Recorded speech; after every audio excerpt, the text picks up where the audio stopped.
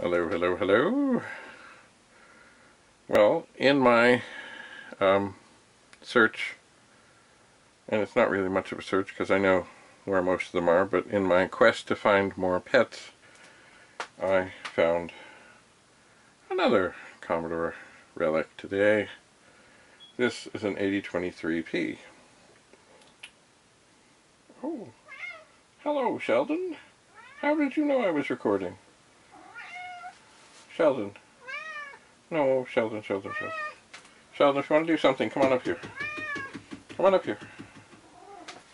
Sheldon, come here. How did you know? Oh, did you know? Sheldon, here.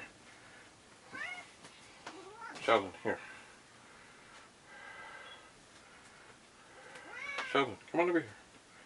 Let's talk to the people. Look, that's a printer. Yes, it is. That's a printer. We're just talking about the printer. Yes.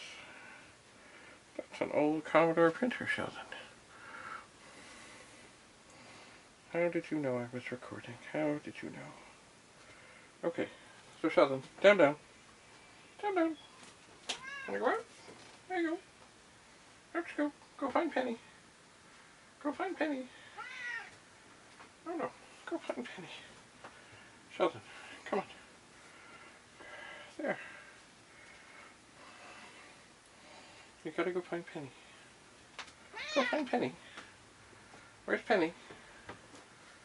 Where's Penny? No. Okay, Sheldon, I gotta keep talking about the printer. Okay, so, down you go. I'll help you. I know it's a high one. There you go. Oh, there you go. There you go. Okay. Okay. So, here is an 8023P. Yes, and here's a cat. No, don't knock the tripod, Sheldon.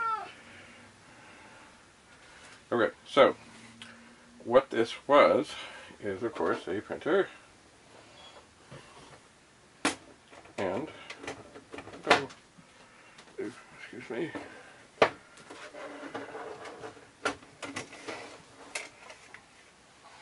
And, oh look, it even has a ribbon. And it's a tractor printer, and it was made to do 80 column as well as, I think it was like 132 column printing.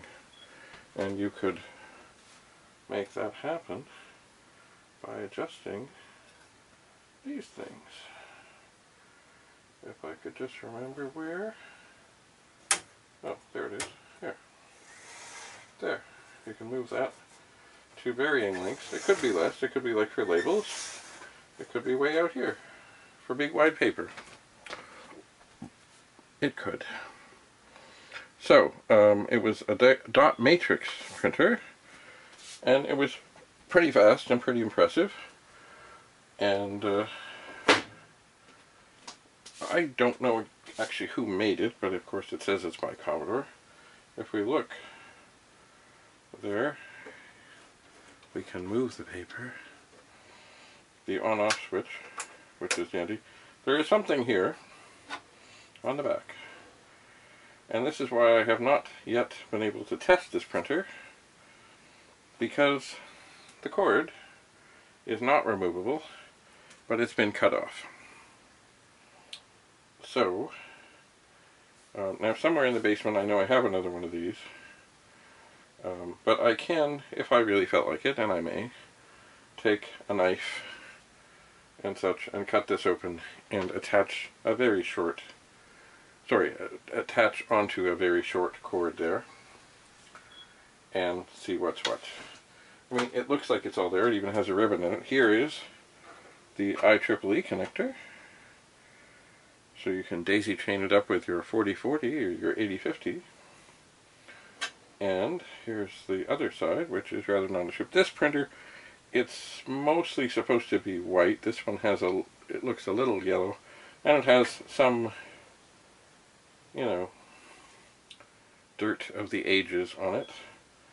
But I will, of course, go to it at some point with a magic eraser, which is made by, yes, Mr. Clean.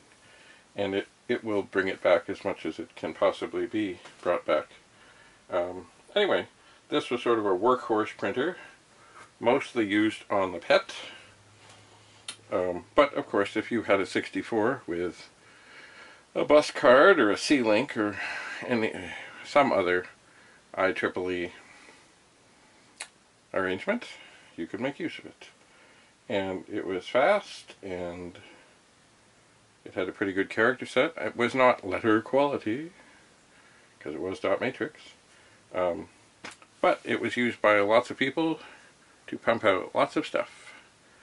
And why this one got its cord snipped, I don't know. I just don't know.